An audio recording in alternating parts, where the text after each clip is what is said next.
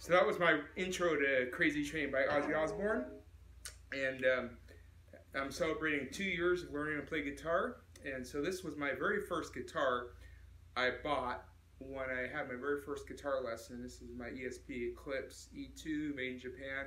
I bought it because a lot of my favorite rock stars play it. Metallica, James Hetfield plays Eclipse. I believe a lot of other metal players play it, and it just looks good, it sounds good, and it was not as much as a Les Paul Custom. So it's got the same design pattern on it, it's got EMG pickups. So let's see, let's play something different that's not quite as metal. And for that I was using my Boss delay pedal. So I'm going to do something different here.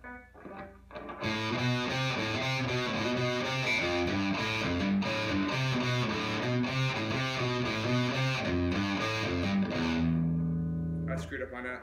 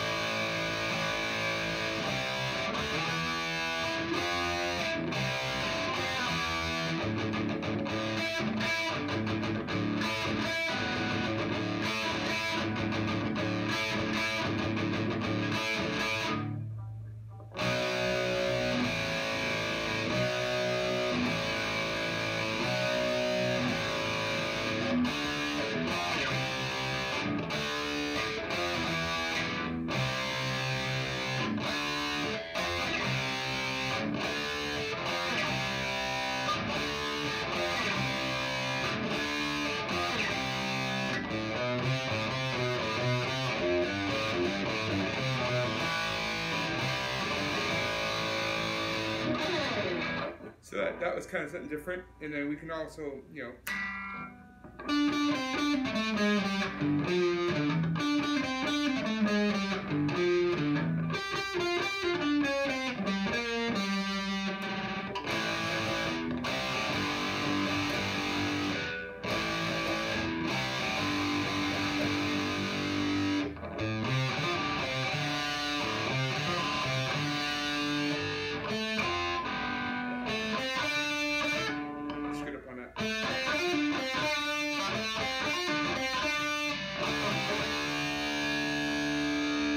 so I noticed between this and Les Paul, it's a lot hotter, the EMG pickups, easier to play.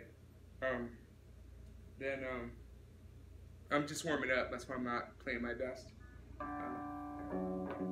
Do a little warm-up scale.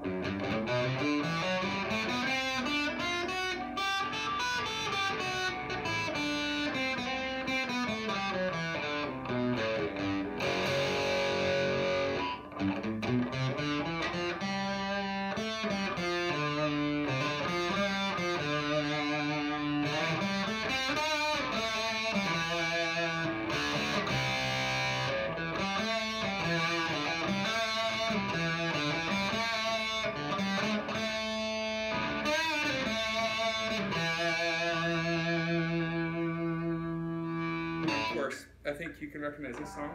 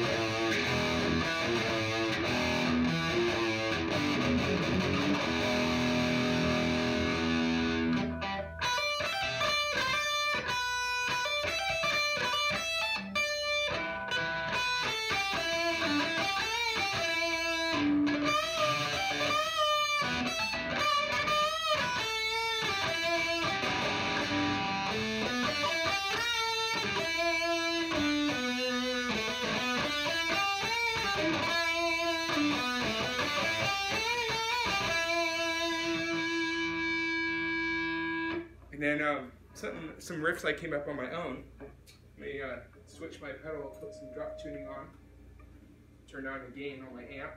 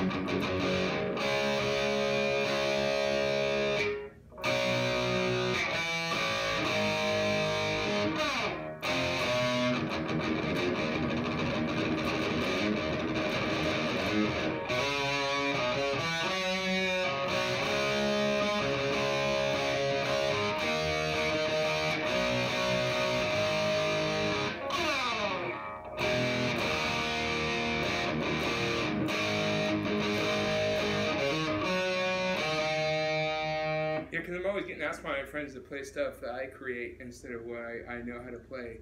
So kind of come up with some riffs of my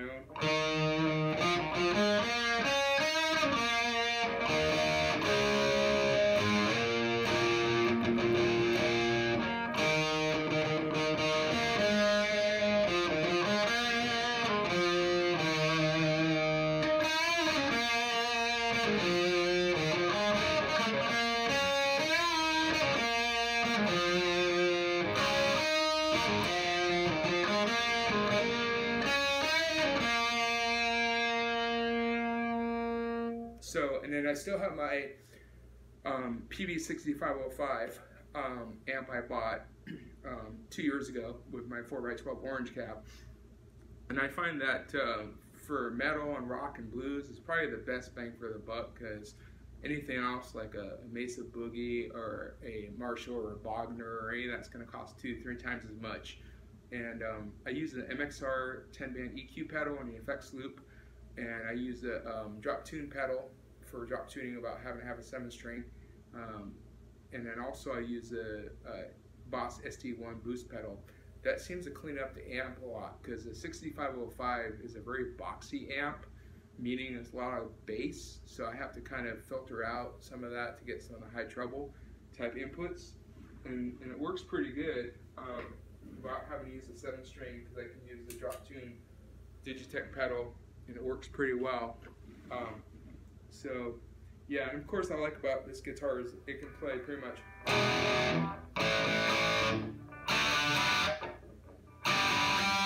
I screwed up on that because I'm still like warming up. I'm not professional. I haven't played, and I'm only playing for like 2 years. I'm playing for 20 years.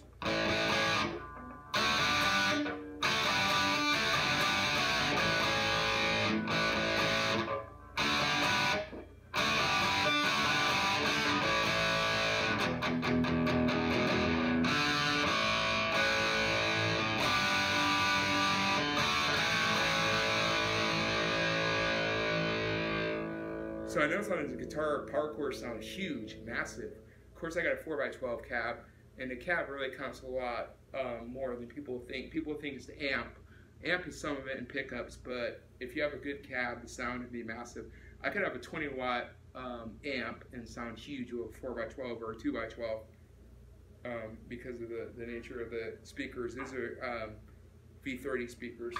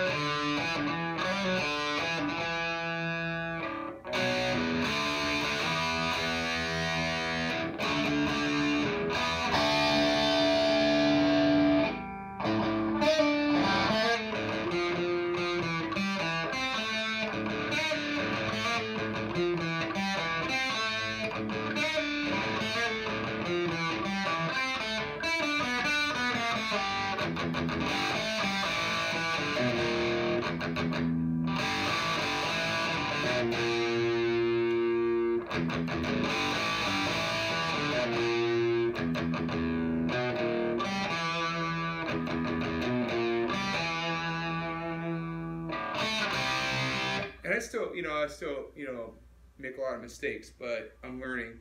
One thing too is the picks really affect how I play. Certain picks I do better in certain types of riffs, like these really thick picks are really good if I'm doing like power chord strumming.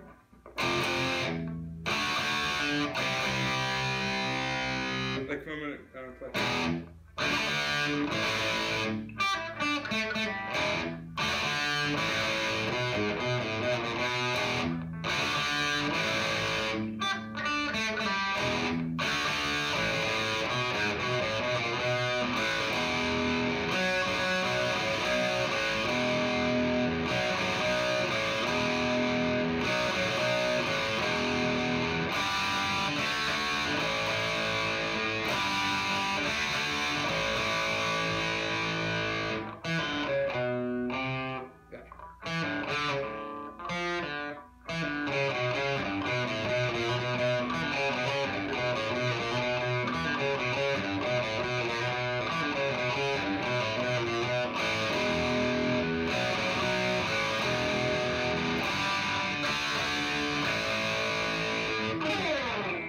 Also, I finally got to learn tapping. I'm still working on it. Tapping is really cool because you can get a lot. You can play fast and play a lot of cool songs. They got the Van Halen style of tapping, which is like.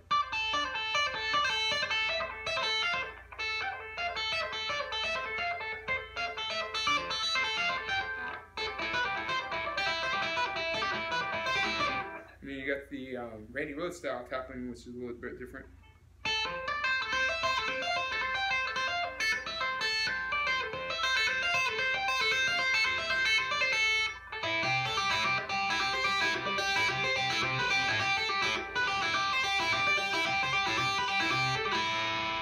And the hard part is tapping scales.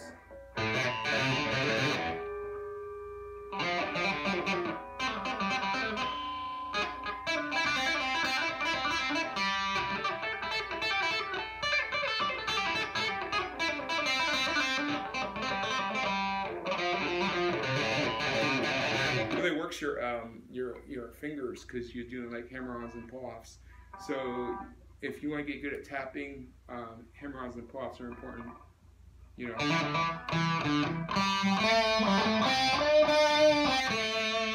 like the thing that gives me a lot of trouble is bends and also doing vibrato on the high E string is very tricky. My teacher taught me a trick where you can take your finger and angle it. And then you kind of use your wrist instead of, kind of like a lever instead of your fingers. Fingers are there to support. Like if you're going to do a bend, you don't want to use your fingers much, you want to use your wrist.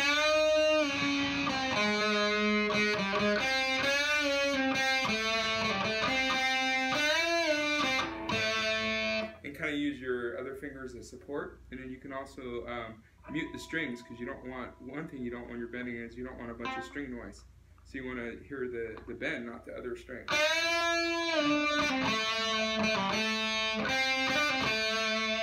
I like bending and vibrato because you can play 3 notes and it sounds badass.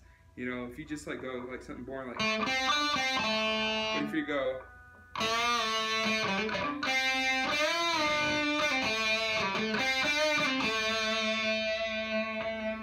it just sounds way better. And then of course working on patterns, like I learned all the pentatonic patterns, of course.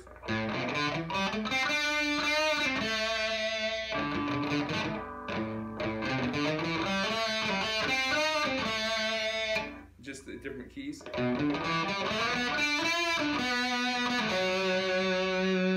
then I'm just learning different scale patterns.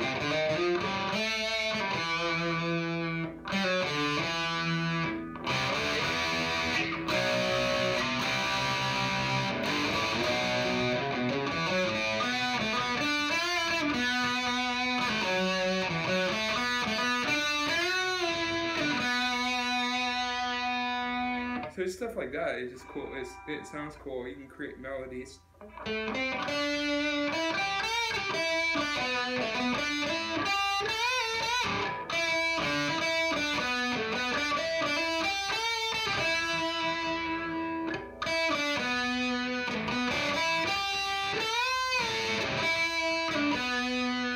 when we're bending, one time I learned you want to kind of like just a half step bend.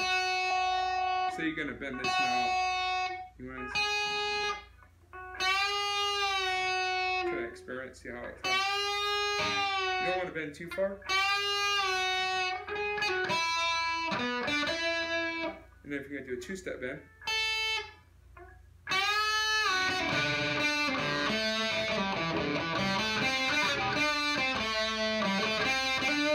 And then vibrato is like a micro bend, there's different ones.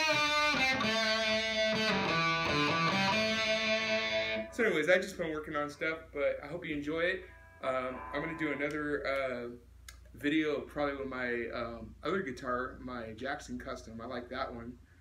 This is great. I like this. I actually like this better than the Les Paul, but that's just me. Anyways, rock on and happy Labor Day, everyone.